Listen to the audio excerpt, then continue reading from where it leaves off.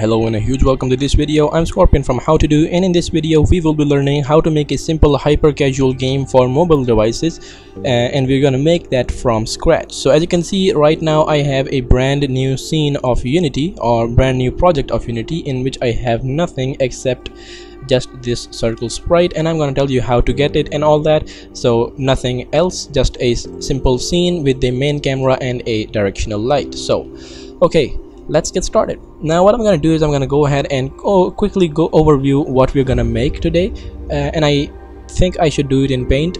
I don't know why. So what I'm gonna do is I'm gonna go ahead and make a circle.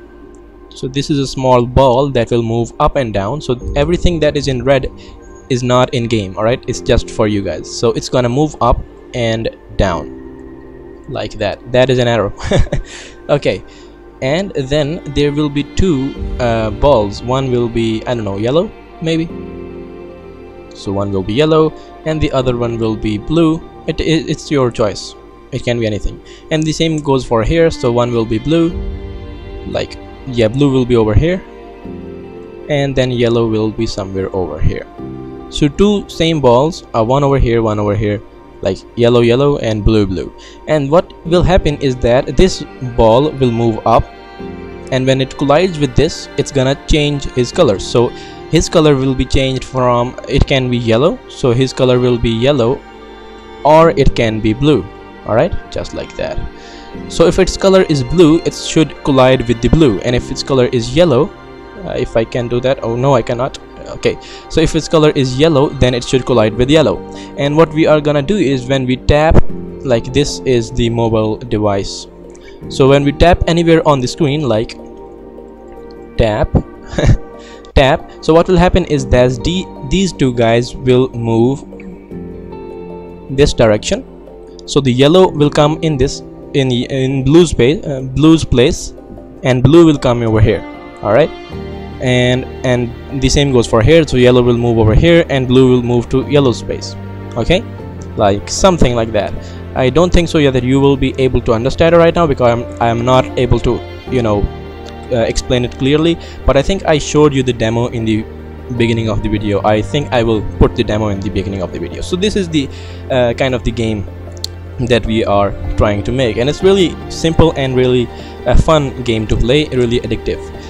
Okay, so the thing that we need to do is we need to make three things. One is for the movement for the ball up and down, and then the movement of these balls, like left and right, like this direction and then this direction, right? And then the last thing that we need to do is we need to change the color of the ball according to its hit. So the color will be random, so whenever it hits, its color will be randomly changed. It can be yellow, it can be blue, randomly. All right, so it does not matter if it collides with blue, it should be yellow, and if it collides with yellow, it should be blue. No, it should be random. And whenever the game the object collides with different color, then the game will become like, you know, fail, the game over, and then restart. And if we collide with the same color, then the score will increase. Like here will be the score, so 1, and when you tap, when you collide with the same color, the score will increase, and then there will be high score over here, high score, and yeah, do that stuff. So let's see how to make it. This will be the game. Looks pretty messy over here, but let's start making it. So of course in here, as you can see, there are only circles, circle, circle, circle, circle. So that's why I have only one circle in my Unity project. You can get it anywhere, like you can make it in Photoshop. I just did that. You can make it on your own. If you don't want to, you can just quickly get it from Google. It's not a big deal. So what you have to do is, as you can see, it's not looking pretty, and it's not, yeah, the color should, it should be a PNG. It should not have any background. Okay, so in order to do that, I'm gonna go ahead and change from default to sprite 2D and UI, and decrease its max size to, I don't know, 256. Apply that, and as you can see now, it looks like better, right? So no background and only the image. Cool. And I think I will provide you with this. I think the link will be in the description box below. You can download it if you just cannot find it anywhere. Okay, so as you know, we are making a 2D game. So in 2D games, the directional light is now not required, so I'm going to delete that directional light. And as you can see, the background should not look like that, so I'm gonna go ahead and go to main camera, select instead of skybox I want it to be a solid color, and now it's a really bad color. So I have to change the color to something like bright red, maybe. I think this one, okay, this one looks better.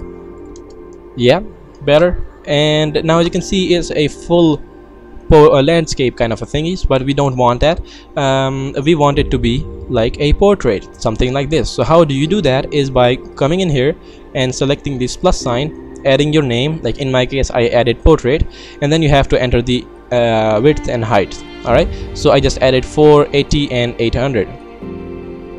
Okay, and just do that, and yeah, there we go. We have this thing going on here. So now it looks like a mobile device interface kind of a thingy over here. So that is pretty cool. But as you can see, the camera is still in a perspective mode. We want it to be 2D. So how we do that is we change from perspective to orthographic, and when you do that, as you can see now, it's a 2D kind of a thing. So when we come over here and here, we have a 2D camera right over here, and this camera size is equal to this thing. All right, so this is pretty cool. Okay, so now let's get started. Okay, so first thing what I think I should do is I should go ahead and say right click, create a 2D game object and a sprite. Just do that, and as you can see there is a sprite in here. I'm gonna set this mode to 2D just like that by clicking that, and as you can see now we can see the camera's boundary. That is pretty cool. And I'm gonna go ahead and select the sprite and set it to reset, but as you can see we cannot see, we cannot see this sprite game object. So because the sprite renderer sprite is, there's no sprite in there, so we have to just drag and drop the circle sprite in there. As you can see now we are able to see this sprite, but as you can see in the game view we cannot see it because the camera, if I come out of the 2D mode, and as you can see the camera is right inside the sprite, as you can see. So it should not be that case. We should drag the camera a little out, and now we can see the sprite. Pretty awesome. Okay, so with that done, I'm gonna as you can see the sprite is really big, so we have to make it smaller because this circle is really small. So select the sprite, and I'm gonna call this sprite player ball, I guess, I don't know, player ball, and I'm gonna make it smaller just like that. This one looks better. Okay, so the player ball is there. Let's just go ahead and create an empty game object, and this one will be the upper. I'm gonna just call it upper. So this upper will contain these two balls. Alright, these two balls, yeah, two balls. So upper will contain two balls. So say right click 2D game object sprite and drag in this circle sprite in there, and again it's really big. What you should do is you should select the upper one and say reset. So now it's right in the center of the scene, and now we can bring it up a bit just like that, and then we can take this sprite and make it smaller, somewhat like this, I guess. So this ball should be small, this one will be big. Yeah, big. This should be big. So duplicate that, and now we have two balls. One, I think I should set it to black. There we go. There we go. Cool. So now as you can see we are not able to actually see the empty game object. So in order to see that, I'm gonna go ahead and come in here and give him some gizmo. So now we can see this. If I bring these two sprites away, there's still the empty game object is there. What we want to do is we want to go ahead and take one of the sprite and bring it in here, over here, and take the other sprite and bring it somewhere over here, so that the empty game object is right in center of the two balls, so that when we select the upper empty game object, so it's right in center, and we can, yeah, center out is much better when you're making the minimal kind of games. Now I'm gonna go ahead and rename these two balls like that. So there we go. So as you can see, the X and Z is 0, and only the Y has a value because we have just dragged it up. Alright, cool. Now what I can do is I can just round it off to, yeah, so just let it to be 3. So even things or odd things or just rounded off things are much better than the decimal points, because yeah, it will help you in the future. But again, it's all up to you. It doesn't matter, actually, it's all up to you, but I like to do that.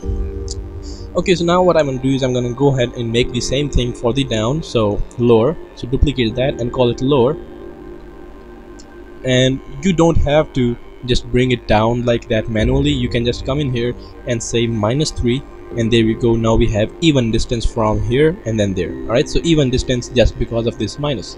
So that is why I just like these rounded off figures, because yeah, it's not big deal. It's just really simple to do that kind of thing, maths thing. Okay, so save that, and it looks pretty cool. Now as you can see, if I come in here, so 2 balls are in here and 2 balls are like in this direction. I'm gonna just go ahead and remove this red things. They're just really okay. So now it looks much better. Tab, yeah. Okay, there we go. So now it looks much better. Cool. So now as you can see, these 2 red balls and these 2 balls are in the left, and these 2 balls are a little right. But as you can see, this ball can collide with this ball and also can collide with this ball. So we want to do that. Right now this ball cannot collide with anyone, and it's gonna just pass through this space between them. So what we're gonna do is we're gonna go ahead and take the upper one and bring this little like that, maybe, and then bring this one and maybe bring it in like that. So this looks cool. All right, okay, pretty awesome, I guess. But again, I did it manually, and you don't have to do it manually. You just have to do it one for the one. I'm gonna bring this one over here and see. There we go. Okay, so as you can see now, this is right in the center, just like that, almost in the center. And now what we have to do is we have to just copy this, copy, go in here, paste, oops, paste, and just remove this minus sign. And there we go. Now we have evenly distributed banners. All right, cool. I'm gonna save that, and it looks pretty cool. So now what we want to do is we want to make this move up and down. Now if you're my subscriber, then you will know that I use Playmaker instead of writing codes, but I'm not gonna use Playmaker in this video. I'm gonna just use simple C# scripts to make this game, and it's really easy to make it, and I want you to understand the coding and all that. So it's really simple, and yeah, let's do the coding. Okay, so if you don't know what Playmaker is, and if you want to learn how to use it and all that, I will provide you with the link, and the link will be in the description box below, and you can just simply download that and watch the video and see how to use Playmaker. It's really cool thing to use. So I just added these 2 folders. One has sprites and in there, and the one has scripts, and I'm gonna go ahead and quickly create a C# script, and I will call this player ball. Alright, and just open it up Visual Studio. Just double click that, and it's gonna just open it up in Visual Studio. It might take some time, but just be patient. Okay, so I was saying that if you don't know what Playmaker is, then go ahead and make sure you see my previous videos. I made a whole lot of things. So while Playmaker the Studio is opening up, I'm gonna quickly show you guys what I just made with Playmaker. If you are new to my channel, if you are new, then make sure you subscribe to my channel. And I made a whole lot of things, like just go ahead quickly open these bunch, the texture, there we go. Okay, so this is the graphics, so it does not blood splatter out really. It's first Playmaker at all. So just go ahead and come in here. So I made this sniper elite kind of a game. As you can see, it's really awesome, and I just made it without writing a single line of code, and this is a whole tutorial. As you can see, there's a third-person controller, this sniper scope effect, killing system, all that, and blood splatter system. So I made this whole without writing a single line of code.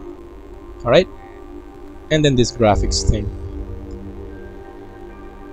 So if you want to check out how to get the best graphics out of Unity like this, as you can see, then you should check this video out. It's available on my channel. You can just go ahead and yeah, subscribe to my channel. Cool. Okay, so Visual Studio is now up. Cool. As you can see, when we open up Visual Studio in the C# script, we have these 2 functions. So these are called start function. So whenever the game starts, everything written inside here will execute, and update means this is 1 per frame. You can just compare it like per second. Alright, so it's gonna anything written in these 2 curly braces will be executed every second. Alright, yeah, like that, something like that. Cool. Okay, now what we're gonna do is we're gonna go ahead and make this ball move up and down, right?